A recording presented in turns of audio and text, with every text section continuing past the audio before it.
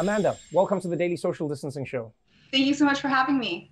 It is really great to have you on the show now. Unfortunately, for a topic that is oftentimes overlooked and more especially overlooked during the coronavirus pandemic, and that is the issue of sexual assault and abuse that is taking place in many people's homes and just in the places where they're staying.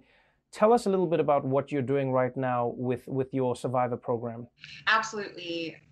Trevor, this pandemic has been unprecedented in many ways, but in one way it's been tragically predictable. Just like you said, the spread of COVID-19 is being trailed by a spike of sexual violence.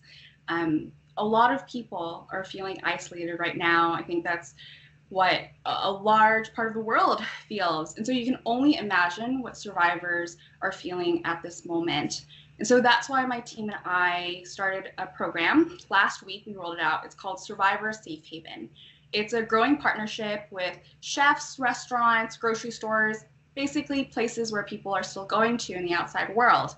And these safe havens have posted flyers with a code word. It's Rise Up 19.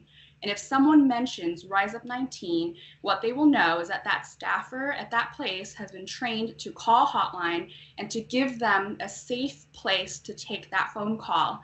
And we've spread this in DC, New York, LA, SF, but we're trying to raise awareness to get this to as many survivors as possible.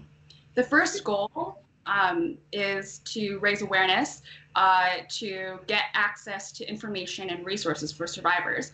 The second goal, which is just as important, is to let survivors know that they're not alone. It really is a paradox right now, because for most of the world, the idea is stay at home so that you can be safe.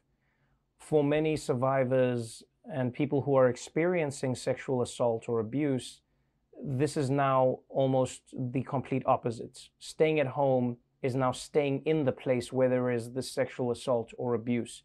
How do you try to help these people? Is there a way to get them out of these environments? Is there a way to get help into these environments? Because oftentimes people don't have the luxury of leaving because they're tied to the space that is also tied to their abuse. Absolutely. And what we're trying to do is let people know that there are places that, one, will give them help either virtually or let them know that they have rights still. So on our website, risenow.us/COVID, there's a list of rights that are afforded to survivors. Even in these times, which can be, again, unpredictable, we still have rights. And it's really important for people to know that. By giving people a number and by giving them support, some would say, I mean, Amanda, what does this do for these people who are in these predicaments? But there has been clear research that has shown that having a way out or having someone to talk to makes a big difference. Tell us a little bit about why that aspect of support is so important. There's this psychologist, Adam Grant, who has done a study called The Button. He wrote about it, Sheryl Sandberg wrote about it, and it's about an experiment. In this experiment, researchers gave participants a very difficult task to do while stressing them out. It was loud music playing intermittently, and for some participants, they gave them a button. This button, should they choose to use it, would shut off the music.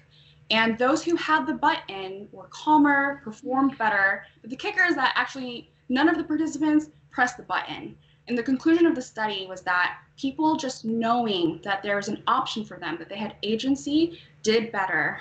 And this program, Survivor Safe Haven, is meant to be a button of sorts. It's meant to tell survivors that we are here for you, the community is there for you, and you are not alone. The community is one aspect of giving people support, but as we've learned all too often, unfortunately, unless there is some governmental support or structures in place, stamping out abuse, whether it be sexual or physical, is a tall task. Is there any support coming in from the federal government during this time, from state government, to try and assist these people, especially women, who are being affected by sexual assault and abuse?